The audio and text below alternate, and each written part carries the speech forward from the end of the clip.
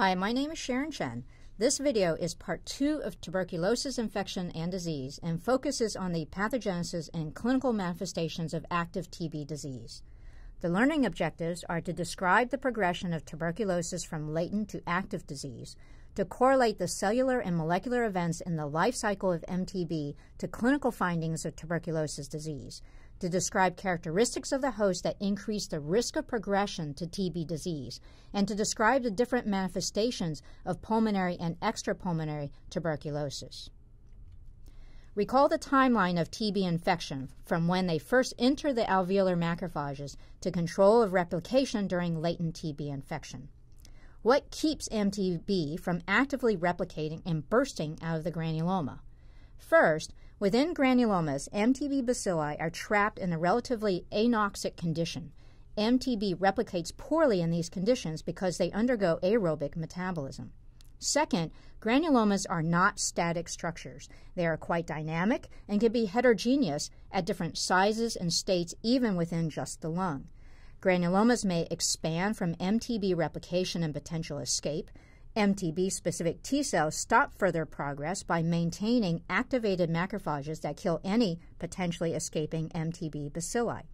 Granulomas may also shrink and calcify if all the MTB bacilli have been killed. If TB granulomas are disrupted, latent TB infection progresses to active TB disease. You will hear this progression referred to as reactivation. I will use the word progression in this video because it is more accurate in terms of pathogenesis. MTB is not truly latent as one thinks about with herpes virus, so it then does not reactivate. People with active pulmonary TB disease usually have symptoms and signs of cough, prolonged fever, night sweats, anorexia, and weight loss. An old name for tuberculosis was consumption, referring to the weight loss. Chest pain, hemoptysis, and supraclavicular adenopathies are signs and symptoms that occur less often. Untreated, 70% of non-HIV infected people with TB disease will die. 1/3 will also demonstrate extrapulmonary disease.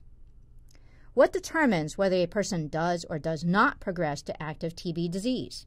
The answer is not completely known. Something disrupts the granuloma, disturbing the standoff between MTB and the host immune response. This disruption can be observed more often in certain types of hosts, so we can recognize that some people are at higher risk of progressing from latent infection to active TB disease.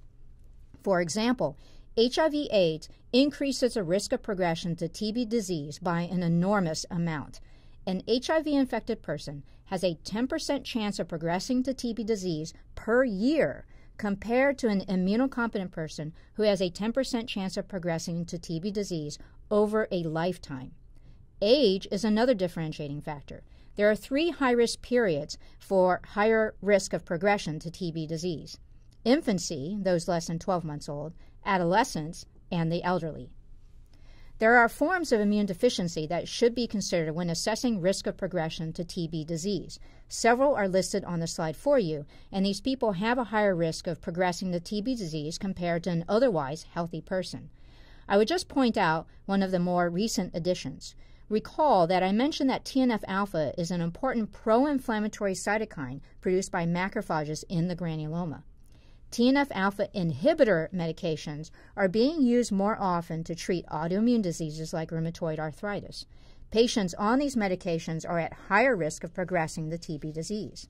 Diabetes is another quite common systemic disease that dysregulates the immune system and increases risk of progression to TB disease.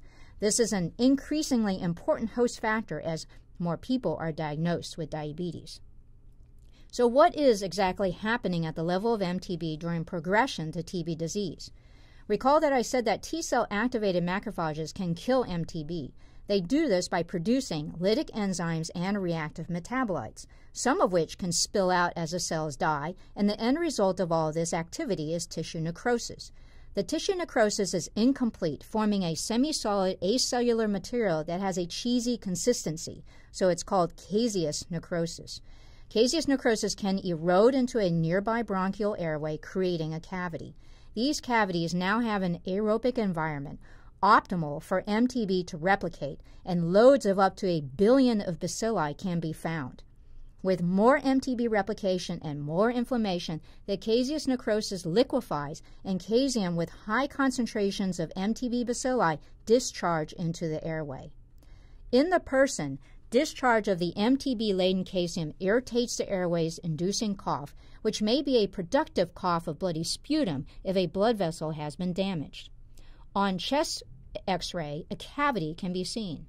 On the chest image that you see on the slide, you can see a cavity in the upper right apex of the lung. This is a common location to see cavities from TB disease. The exact reason is unclear, but one theory is that the upper lobes have increased oxygen tension, allowing optimal MTB replication. Pulmonary TB disease can also progress to other clinical findings in later stages. For example, infection of the pleura can result in large pleural effusions, as you can see in this chest X-ray. Endobronchial and endotracheal infections can occur as MTB is released into the airway, and you can see one of the lesions in this image. Higher up in the airways, laryngeal infection can occur rarely.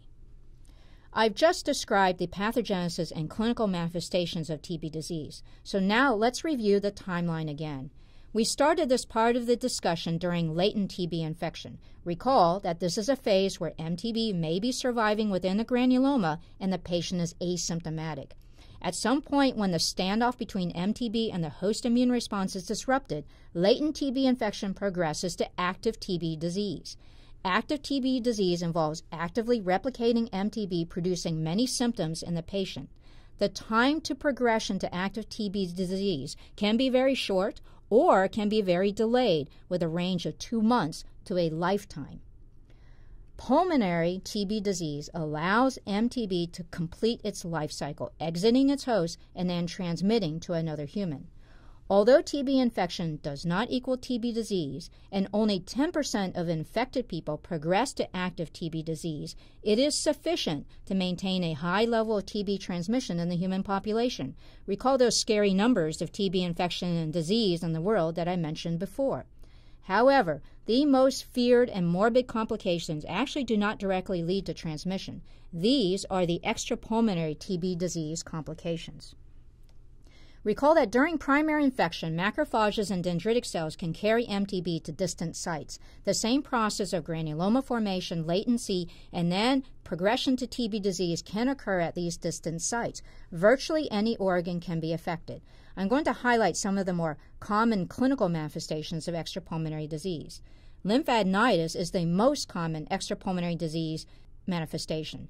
TB lymphadenitis is termed scrofula. Historically, this was caused predominantly by M. bovis from drinking unpasteurized cow milk.